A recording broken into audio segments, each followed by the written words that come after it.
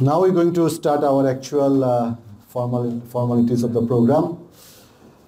First, I would like to ask to come to the stage our key person, Mirza Shams Mahamud Shokti, CEO, proprietor of SM Sourcing. With him, I would like to invite our mother of CEO, Shamima Nazneen, to come sit with his son. Also, proud father of the Shokti Bhai is father of CEO proprietor, Mirza Shams Mahamud. Please come. I also like to invite our honorable guest, our Santanu Dutta Gupta, Director, GBCI. Please, Director Marketing. Yeah, take it.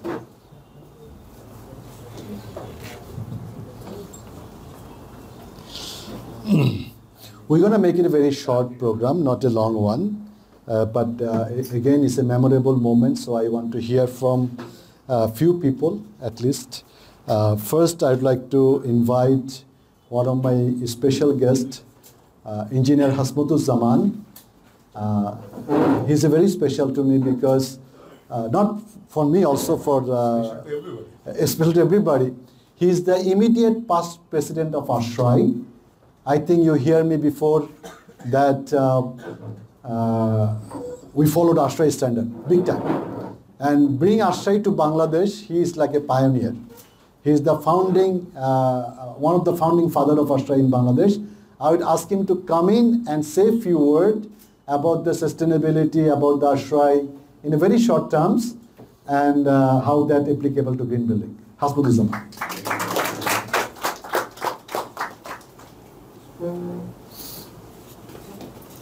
Good morning. Really, it's a very proud moment.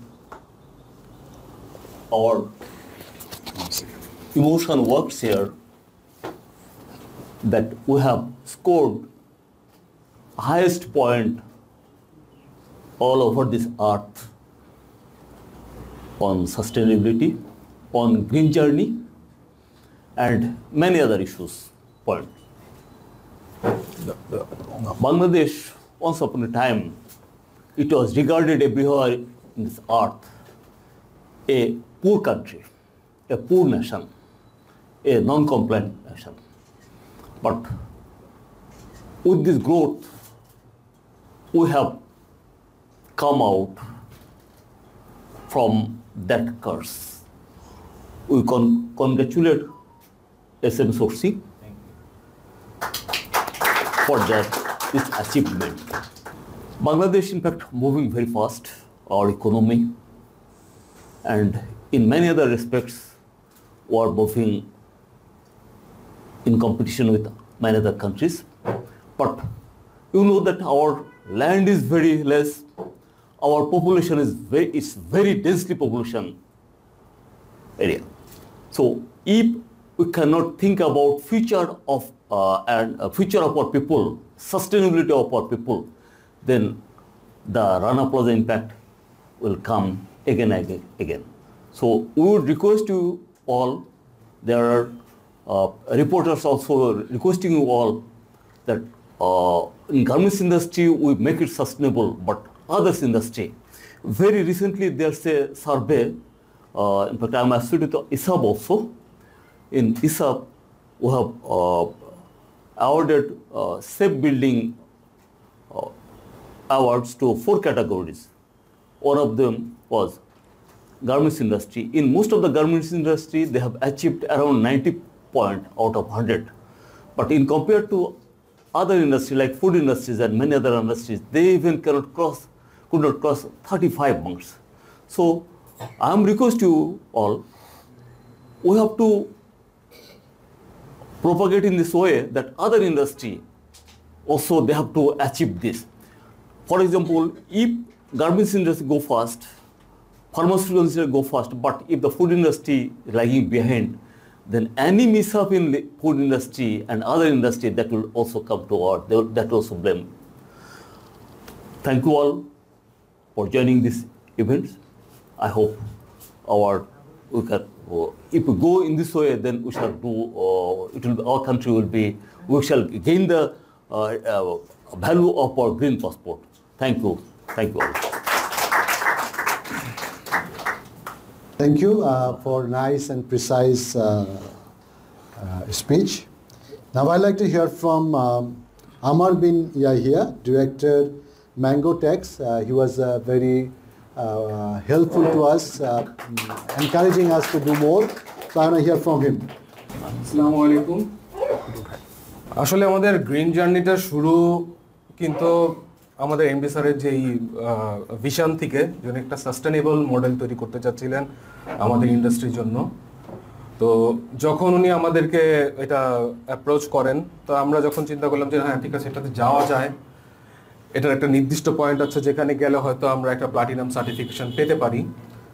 তো যখন আমরা বললাম যে না, আমরা একটা নির্দিষ্ট number পেলেই আমরা আমাদের গোল অ্যাচিভ করতে পারি, তো উনি আমাকে বললেন যে দেখো, তুমি তোমার ওয়ার্কারের কাছ থেকে 100% যখন চাও, তোমাকে 100% দিতে হবে। তাদেরকে তুমি যদি 100% ফ্যাসিলিটি দিতে পারো, 100% পরিবেশ দিতে পারো, তুমি তাদের কাছ থেকে 100% এফোর্ট ক্লেম করতে পারো। তো তুমি কেন একটা নির্দিষ্ট মার্কেট জন্য কাজ করবে? তুমি কেন এটার বাইরে চিন্তা করো না? তুমি যখন এটার বাইরে চিন্তা করবে, তখন তুমি তোমার গোল অ্যাচিভ করতে পারবে, ইন্ডাস্ট্রিতে সাস্টেনেবল মডেল ক্রিয়েট করতে পারবে। তো সেই উদ্দেশ্যেই আমরা আসলে আমাদের এই টোটাল মার্কটা অ্যাচিভ করার একটা পাই। তো আমরা এই ওনার এই আশাতে উনি যেভাবে আমাদেরকে বলেছেন, যেভাবে চেয়েছেন, এবং আমরা যে সাপোর্টগুলি চেয়েছি ওনার কাছ থেকে, আমরা 100% ওনার কাছ থেকে পেয়েছি। এই বলে আমি আসলে আমার বক্তব্য শেষ করতে যাচ্ছি। আমি যেটা আর কি বলতে চাই যে আসলে সাস্টেনেবল মডেলের জন্য আমাদেরকেও আগে আসা উচিত, আমাদেরকে ইন্ডাস্ট্রিতে সেই মডেলটা ক্রিয়েট করা উচিত, জানি আমরা পরবর্তীতে আসলে এখন তো আসলে ইন্ডাস্ট্রিতে সিএম বেস বা কম্পিটিশন মার্কেট হয়ে গেছে, যেখানে আসলে আমরা আমাদের প্রোডাক্টের কস্ট দিনে দিনে কমে যাচ্ছে। সো আমাদের প্রোডাক্টকে আরো এফিশিয়েন্ট করতে গেলে আমাদেরকে আসলে এই এনার্জি এফিশিয়েন্সি হতে হবে, আমাদের এই কস্টগুলি কমায় নিয়ে আসার করতে হবে। যার কারণে আমাদের এই প্রজেক্টগুলিকে এইভাবে বিল্ড আপ করা উচিত, আরো এরকম প্রজেক্ট হওয়া উচিত। আসলে সবাইকে ধন্যবাদ। আমি এই বলে আমার বক্তব্য শেষ করছি। ধন্যবাদ। Thank you very much, Aman bhai. Ever I would like to hear from Ashraful Haq, Chairman Advisory Board. A few words from him. Chairman Advisory Board, SM Sourcing. আসসালামু আলাইকুম। আজকের এই অনুষ্ঠানে আমি উপস্থিত হতে পেরে নিজেকে খুব ধন্য মনে করছি। SM sourcing lead platinum certified achieve করেছে। আমি সাইনিং সেরিমনিতেও ছিলাম, আজকেও আমি এখানে থাকতে পেরে নিজেকে ধন্য মনে করছি। কিছু কথা না বললেই না, মির্জা শামস মোহাম্মদ শক্তি সাহেবের স্বপ্ন একদিন সে অনেক বড় হবে, তার অক্লান্ত পরিশ্রম আজকে এই অবস্থায় তাকে নিয়ে এসছে। আমার মনে হয় তার স্বপ্ন পূরণ হয়েছে। সে বাংলাদেশকে পৃথিবীর মানচিত্রে সর্বপ্রথম জায়গায় উপস্থাপন করেছে। SM সোর্সিংকে সবাই দোয়া করবেন, SM সোর্সিং আরও সামনের দিকে আগাতে পারে, এটাই আমার আকাঙ্ক্ষা। দিস ইজ আওয়ার নিউ এরা, ইনশাল্লাহ উই মুভ ফরওয়ার্ড। আপনারা সবাই মির্জা শক্তি শামসের জন্য দোয়া করবেন। Thank you. ধন্যবাদ আশরাফুল হক সাহেব। আমরা এবার মায়ের কাছে শুনব। আপনারা হয়তো অনেকেই জানেন মা বিষয়টা আমার কাছে খুবই অন্যরকম। আমি কানাডা থেকে বাংলাদেশে চলে এসেছি আমার মাকে দেখাশোনা করার জন্য, এবং উনি আমার সাথে প্রায় 10 বছর ছিলেন।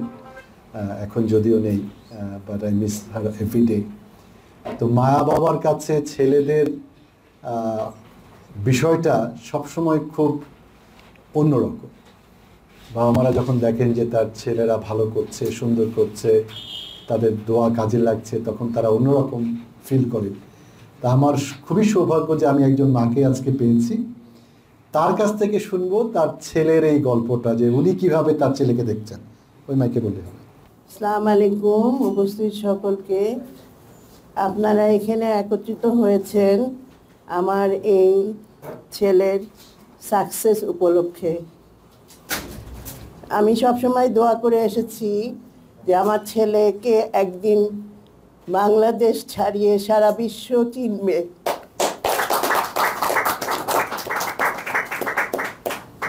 আল্লাহ আমার এই দোয়া কবুল করেছেন, যার দরুন এই সূত্রপাতটা ঘটেছে। আমি শুকরিয়া করছি আল্লাহর কাছে, আমার ছেলে যেন আরো উন্নত হয়, এই ঘর ছেড়ে সে সারা বিশ্বে বেরিয়ে পড়ুক এবং সারা দেশের মানুষকে উপকার করার জন্য সে আরো নতুন নতুন পথ খুঁজে পাক। এইটুকু বলে আমি আজকে বক্তব্য শেষ করছি। আমি এতই খুশি, কৃতজ্ঞ আল্লাহর কাছে যে আর কোনো ভাষা আমি খুঁজে পাচ্ছি না দোয়া করা ছাড়া।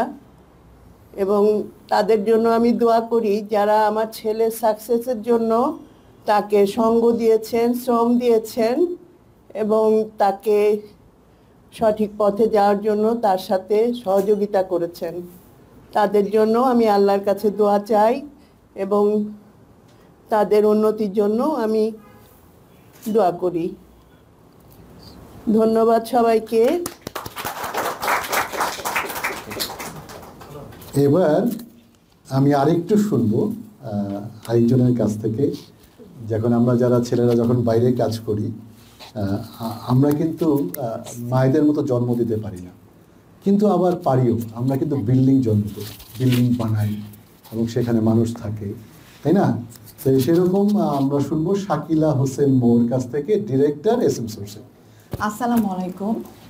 আজকে আমাদের এত সুন্দর একটা প্রোগ্রামের জন্য অসংখ্য ধন্যবাদ সবাইকে এখানে আসার জন্য।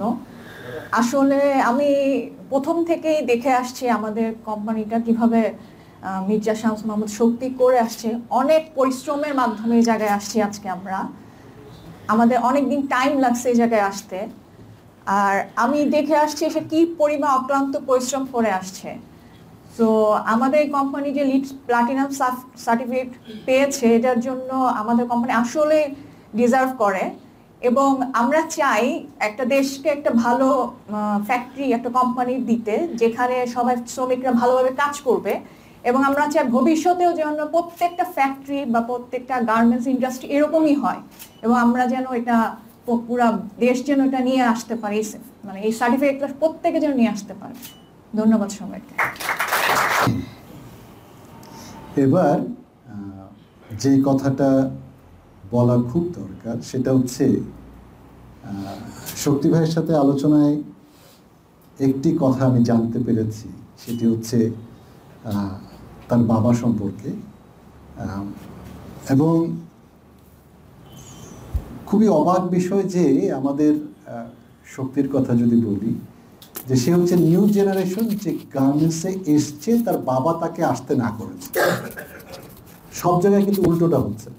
আমাদের নতুন প্রজন্ম গার্মেন্টস সেক্টরে আসতে চায় না, কারণ কাজটা খুব কঠিন। অনেক মানুষের দায়িত্ব নিতে হয়, অনেক কমপ্লায়েন্ট হতে হয়, কন্টিনিউয়াস বায়ারদের সাথে কথা বলতে হয়, RSCর সাথে কথা বলতে হয়, এবং এটা সহজ নয়। ইকোনমির সাথে ফাইট করতে হয়।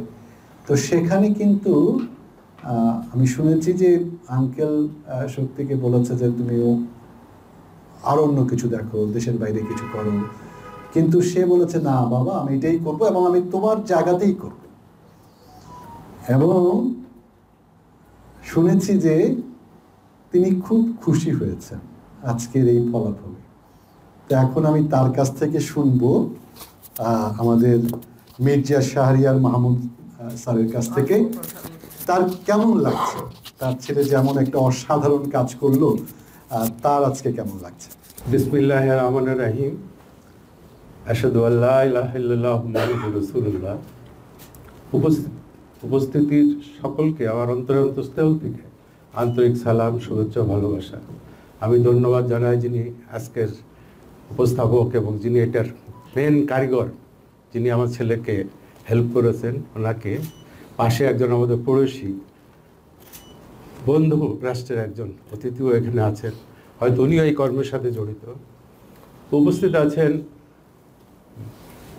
শক্তির সাথে যারা সবসময় পাশে থেকে কাজ করেছে সেই সমস্ত সন্তানরা উপস্থিত আছেন, এই অফিসের কর্মকর্তারা উপস্থিত আছেন, আমার সাংবাদিক ভাইরা, ইলেকট্রনিক মিডিয়ার ভাইরা, সকলকে জানাই আমার আন্তরিক সালাম।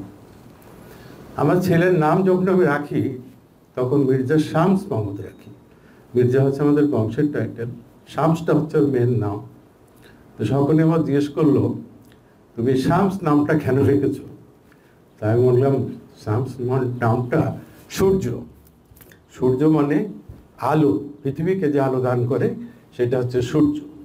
তা আমার ছেলে হয়তো একদিন সূর্যের মতো তারা পৃথিবীতে আলোকিত করবে। আজকে সেই আলোকিত সন্তান আমি পেয়েছি, আমি অত্যন্ত গর্বিত, পিতা হিসাবে অত্যন্ত গর্বিত আমার সন্তান এরকম একটা জায়গায় পৌঁছাবে। আমি প্রথম দিকে চেয়েছিলাম, আমি অত্যন্ত ক্রিকেট প্রিয় একটা মানুষ, আমার ছেলেকে ক্রিকেটার বানাবো। তার জন্য আমি প্রচুর পরিশ্রম করেছি, ওর সাথে পরিশ্রম করেছি, ওকে দিল্লিতে আজমি শরীফে নিয়ে গেছি, পরবর্তীতে আমরা এতেও গেছি, হজও করতে গেছি ওর জন্য দোয়া করতে। ও একবার আন্ডার 13 বাংলাদেশের খেলতে ইন্ডিয়াতেও যায়, সেখানেও ভালো রেজাল্ট করে আসে।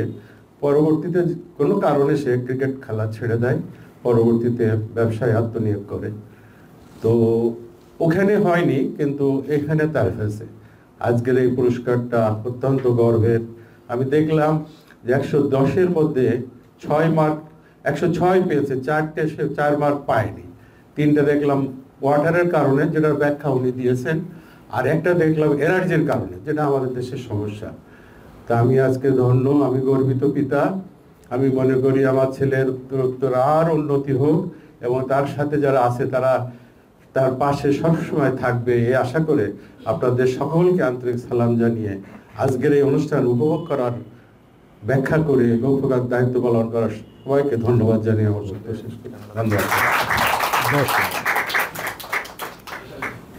Now I would like to hear from our guest, Santanu Dutta Gupta, Marketing Director, United States Engineering Council and GBCI. আমার নাম শান্তনু দত্তগুপ্ত, আমি পড়শি দেশের বাসিন্দা, বাঙালি। আমার শিকড় বাকড় সমস্ত এই দেশেই, বহু যুগ আগে থেকে। তাই জন্য এই দেশের প্রতি একটা আলাদা টান আছে। শুরুর দিকে 12 বছর 13 বছর আগে যখন আমি এখানে আসা শুরু করি এই সেম লিড এর কাজে,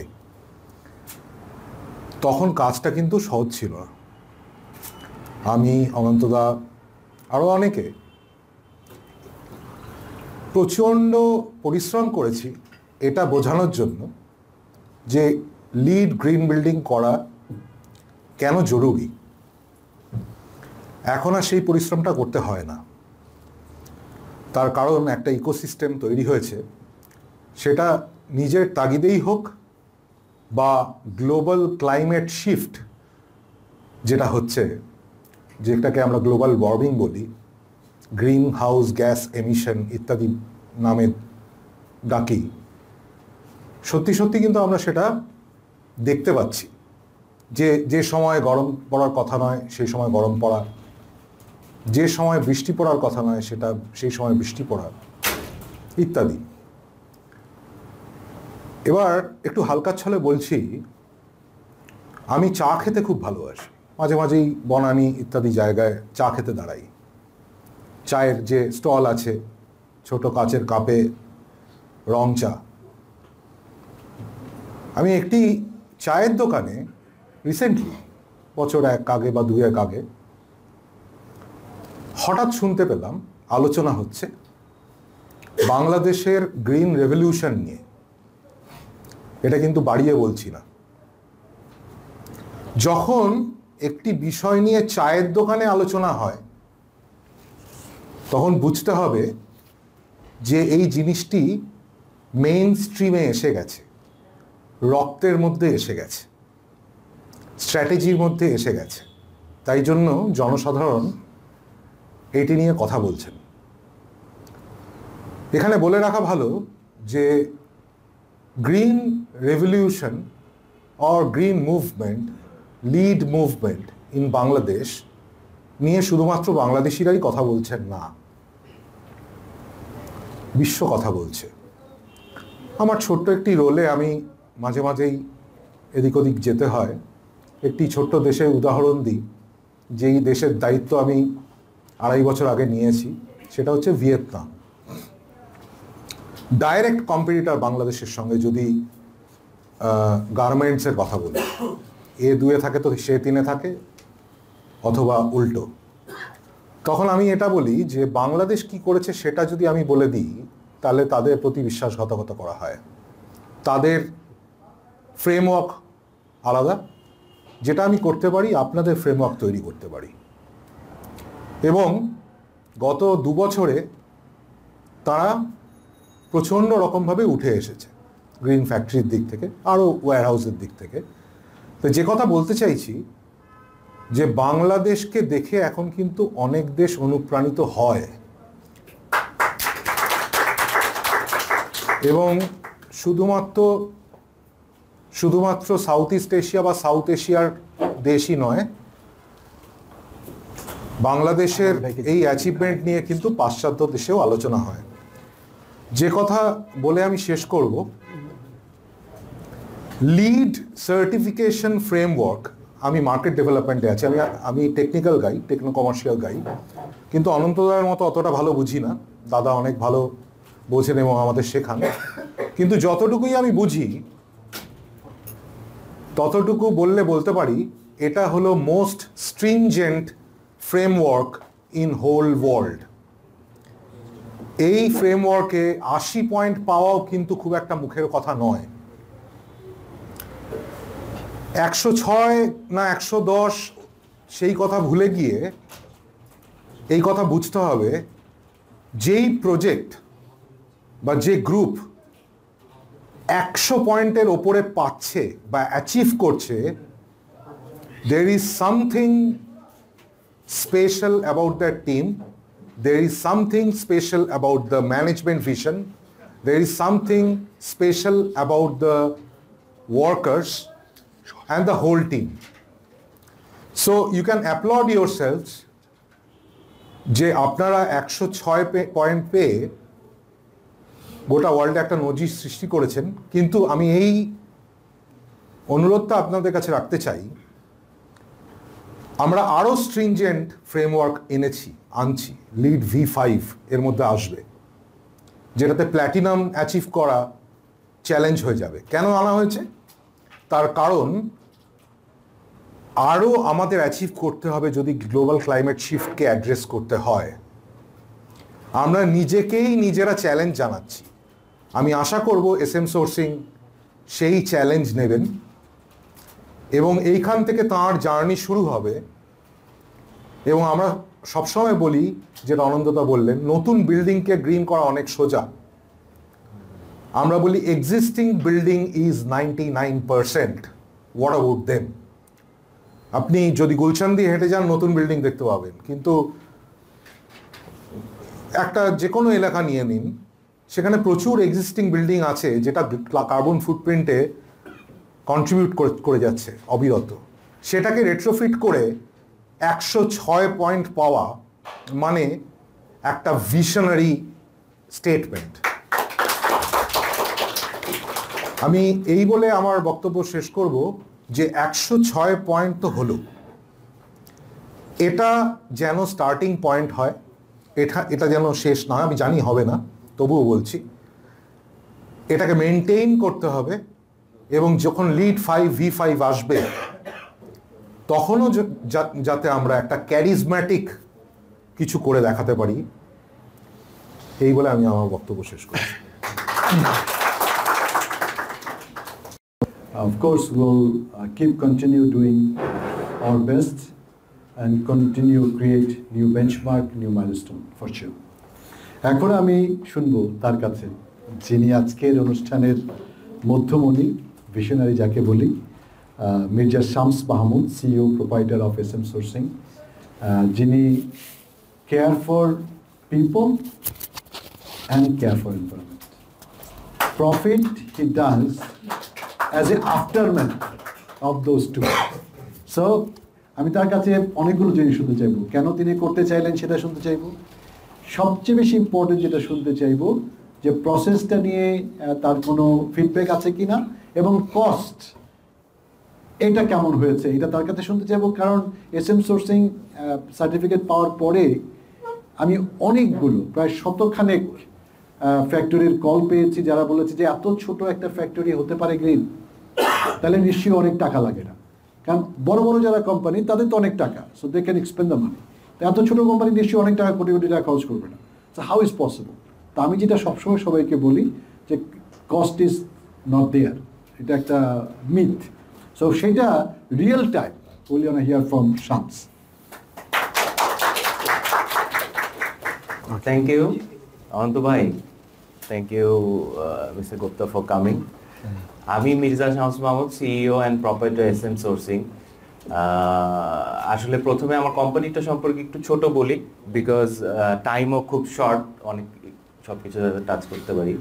আমাদের কোম্পানিটা 2013 সালে শুরু হয় এবং আমরা খুব ছোট করে একটা 100 স্কোয়ার ফিটের অফিসে শুরু করি। আস্তে আস্তে আমাদের এখন, প্রথমে শুরু ছিল আমরা সোর্সিং করতাম, so started with a buying house, but 2017-18 ফার্স্টের দিকে আমাদের প্রথম প্রজেক্ট করি, সেটা হচ্ছে SM সোর্সিং। সেখানে তারপরে 2021-22 আমাদের পরের প্রজেক্ট আছে ম্যাঙ্গোটেক্স, আর তারপরে আমরা নতুন একটা প্রজেক্ট করছি অ্যাপারেল টুডে। সো আমাদের যে 3টা প্রজেক্ট আছে, সেই 3টা প্রজেক্টের মধ্যে সবচেয়ে ছোট প্রজেক্ট কিন্তু SM সোর্সিং। আমাদের আরো 2টা প্রজেক্ট আছে, যে প্রজেক্টগুলি capacity wise, space wise, land wise স্পেসগুলি অনেক বড়। আর কারেন্টলি যদি আমরা বলি, আমাদের কোম্পানিতে কারেন্টলি 5000 লোক কাজ করছে এবং আমাদের কোম্পানিতে আমাদের মান্থলি টার্নওভার মোর দেন $6 million এবং আমাদের yearly turnover it's around $70 to $75 million। So আর আমরা সাধারণত আমাদের যেসব কাস্টমার বেস, এগুলি হচ্ছে Europe and US, but recently আমরা এশিয়াতেও কাস্টমার খোঁজা শুরু করছি, বিকজ মার্কেট এশিয়াতে ট্রান্সফার হচ্ছে রিসেন্টলি। সো এই, আর আমি একটু প্রথমেই মানে আমার যে ফ্যাক্টরি আছে প্লাটিনাম, সো এই ফ্যাক্টরিটাতে যে এই স্কোর আমরা পেলাম, এটার জন্য আমি আমার টিম এবং অনন্ত ভাইয়ের টিমকে একটা হাততালি দিতে চাই। অনন্ত ভাই, থ্যাংক ইউ ভেরি মাচ। এবং আমার টিমে যারা কাজ করছে, স্পেশালি রফিক সাহেব, উনি চিপার মধ্যে বসে আছে কিন্তু উনি আমাদের গ্রুপ GM কমপ্লায়েন্স। রফিক সাহেব একটু দাঁড়ান, ওনার জন্য সবাই একটু হাততালি। আচ্ছা, তো আমি থ্যাংক ইউ রফিক ভাই। সো আমাকে যখন প্রথম সার্টিফিকেটগুলি পেলাম, তো বিকেএমইর যারা আমাদের বড় ভাই, সিনিয়র ফ্যাক্টরি ওনার্স, সবাই আমাকে ফোন দিচ্ছিল, বলতেছে যে তোর ফ্যাক্টরি এতটুকু, এই ফ্যাক্টরি গ্রিন করলি কেন, কিংবা এত সাইজের একটা ফ্যাক্টরি, এটা কি গ্রিন করা যায়, কিংবা এটা কি কস্ট ইফেক্টিভ কিনা। তো আমার কথাটা হচ্ছে এরকম যে যখন আপনি ফ্যাক্টরি করতে যাবেন, যে কোনো নিউ বিল্ডিং হোক, এখন কিন্তু সব এরিয়াতে BNBC ঢুকে গেছে। আপনি যখন ফ্যাক্টরি করতে যাবেন, আপনার ডিজাইন অ্যাপ্রুভালের জন্য আপনাকে জায়গা ছাড়তে হবে। সো গ্রিনেও কিন্তু সেম রিকোয়ারমেন্ট আছে, হয়তোবা ওখানে ছাড়তে হবে 20%, এখানে ছাড়তে হবে 25 to 30%, বাট কস্ট কিন্তু খুব একটা বেশি না।